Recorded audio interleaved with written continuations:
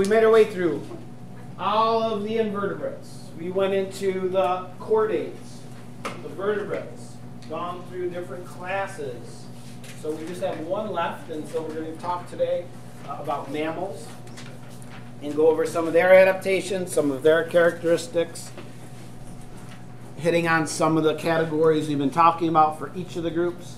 So you guys named a bunch of them, and so you probably are pretty familiar with mammals. Most people are. So their key characteristics, one that no one mentioned, mammary glands. What is the purpose and function of mammary glands? Huh? Yeah, they're for nursing young. So with the other groups of vertebrates we talked about, for most of them, after the young hatch, they're basically independent and on their own. Now some require a little bit of care in the beginning, but pretty quickly they become independent. With mammals, some of them, the young require more care from the parents. And one of those things is mammary glands. So mammary glands are used to produce milk in female mammals in order to nourish the newborn young. So that's a unique adaptation. No other group of animals has mammary glands.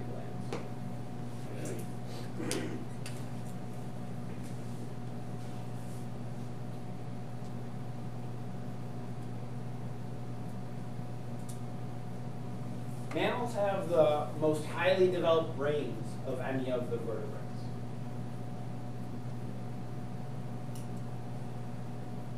They also have the largest brains of any of the vertebrates. Not that that's necessarily a sign of intelligence or anything, but highly developed a complex brain is.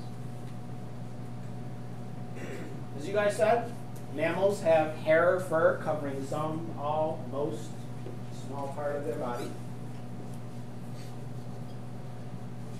Again, it's another unique characteristic of mammals. You guys mentioned body temperature. Mammals are warm-blooded. Mammals can live in a huge variety of climates, from extreme cold to extreme heat. Part of the reason is because they are warm-blooded, but they do require a lot of food in order to maintain that high body temperature, or high metabolism. What about fertilization? We've been talking about this in each of the groups. Ellie? Milk puts the sperm inside the Yeah, they have internal fertilization. So the male deposits sperm into the female reproductive tract where it finds the egg, fertilizes it. So that's internal fertilization. What about the development of the young, of the embryo? Oh. What was that? No? This is the only group, actually, that has internal development. So after the egg is fertilized inside of the female mammal, it stays inside the body of the female.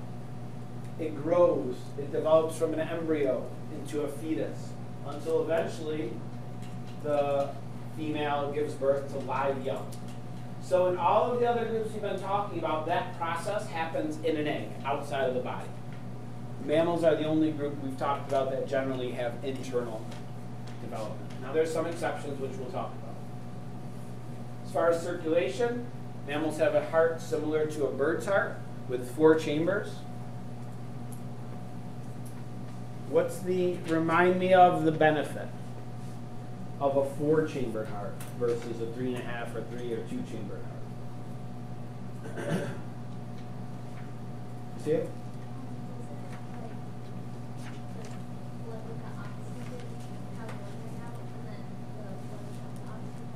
Yeah, it keeps oxygenated and deoxygenated blood completely separate. There's no mixing of those two types of blood. Deoxygenated blood can be sent to the lungs, get sort of recharged. Oxygenated blood can then be sent to all the various parts of the body.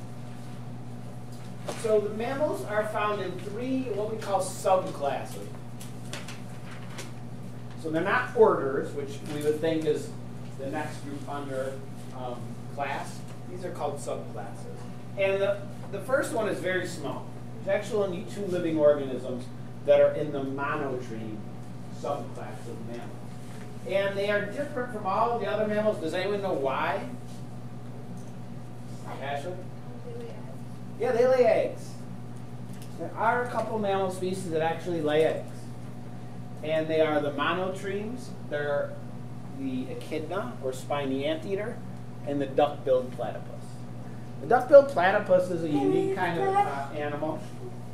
They have a bill that's sort of duck-like. They have some webbed feet. They have a flat tail. Duck-billed platypus are also the only venomous mammal. They have these spurs near their hind legs that have a venom in them that's extremely painful. If a human ever gets hit with one of these, it's like excruciatingly painful. It can kill other smaller mammals as well. And platypus have very, very tiny eggs that the female, after fertilization, female releases a tiny little egg about the size of a dime, even smaller. It hatches into live young. And then often those young, they need to be nursed for a while until they actually are independent. Here are two tiny little newborn platypus on a mother. They have just been born. So they're going to stay in very close proximity, probably attached to the mother, nursing, taking in milk, getting the energy to develop. The other monotreme is the spiny anteater, called the echidna. And the echidna is, this is a relatively young, before the spines have developed. When they're adult, they look kind of like a porcupine, but they have this long snout that they use for sort of eating insects. A really long tongue that they can force down into a little insect hiding area. The second group are the marsupials, and these are you're probably more familiar with. What makes a marsupial different from the main group of mammals we're about to talk about? Sean? They have like pouches for nursing around. Yeah, so marsupials give birth to live young, but extremely immature live young. Very, very tiny, immature young that basically just are born, crawl into the pouch, and then stay there to finish their development while they nurse. So some of these you're familiar with, Australian mammals like the kangaroo, the koala. Are there any around here? Marsupials? Possums? Is that Yeah, a possum is a marsupial that lives in North America. Some people have been confused by this statement.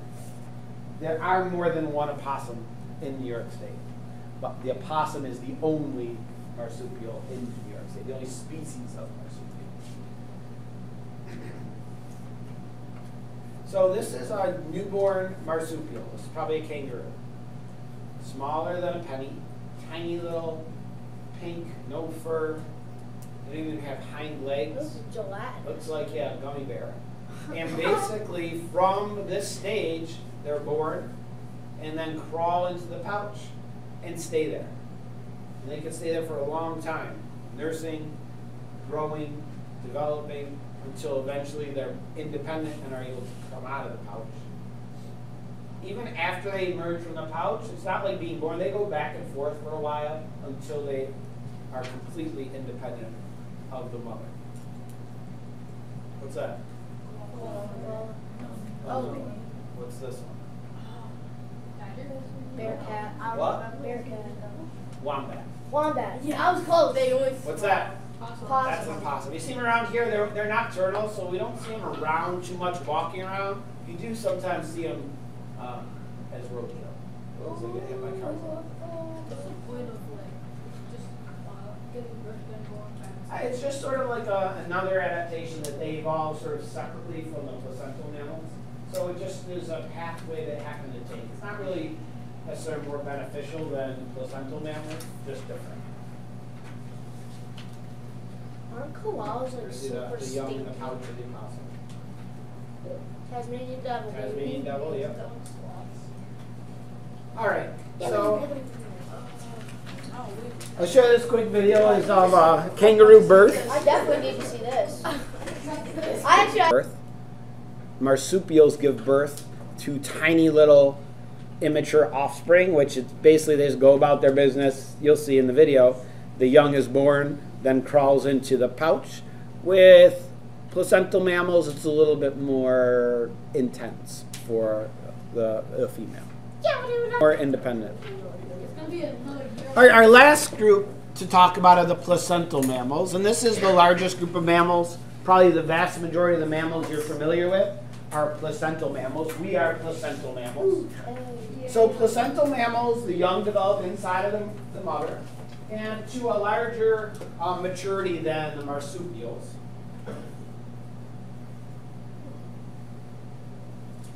And so in placental mammals, which are 95% of the mammals that have been identified, the embryo and the fetus are attached to an organ called the placenta.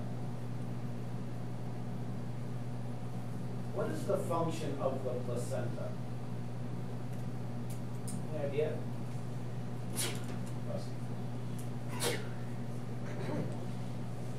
Holly?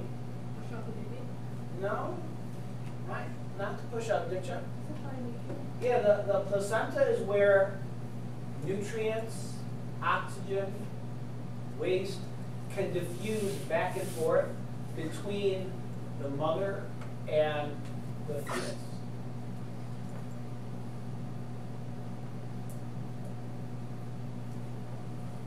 So connected to the embryo and the placenta is the umbilical cord. And so the placenta has in it, it's rich in blood vessels.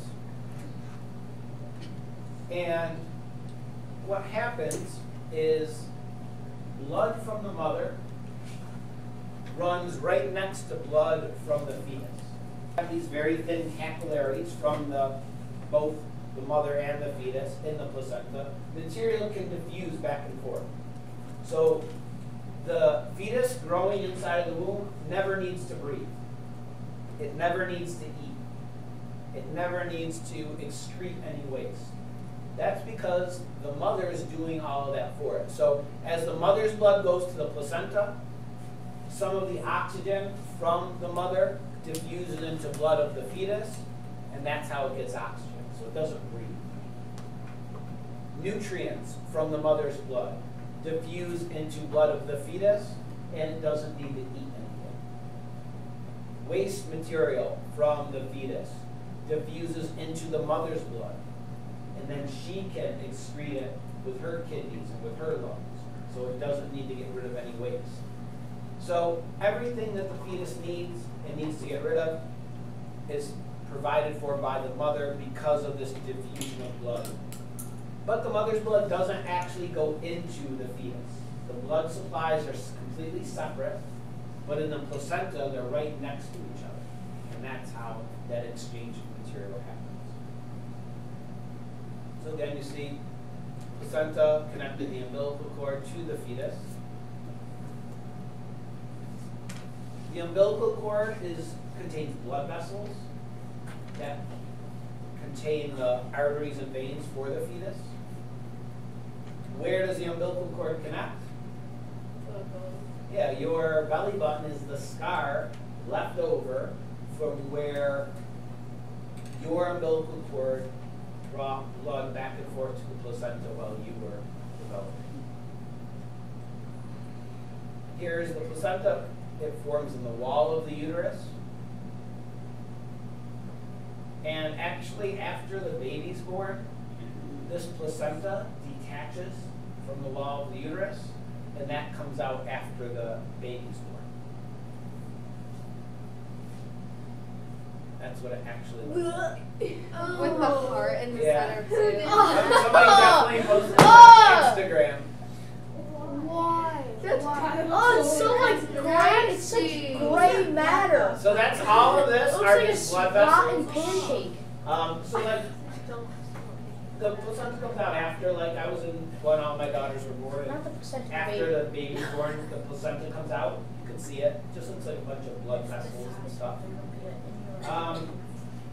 Do you know? I probably shouldn't say this. Do you know? Well, So in some people's cultures or some people choose, No, to yeah, I do know the what you're placenta. talking Eat it? Cook and eat it. One of the Kardashian, I don't know. Don't tell me that they did that. Yeah. Who's the one that has kids? Oh, Oh, I don't know. Well, Google it, or maybe you shouldn't Google it. But anyway, one of them did cook and eat the placenta after their child was born. My Kardashian ate placenta. Really, what have you been searching? Some people take it home and plant it underneath the tree. Plant it. I mean, bury it and then like provides nutrients for the tree.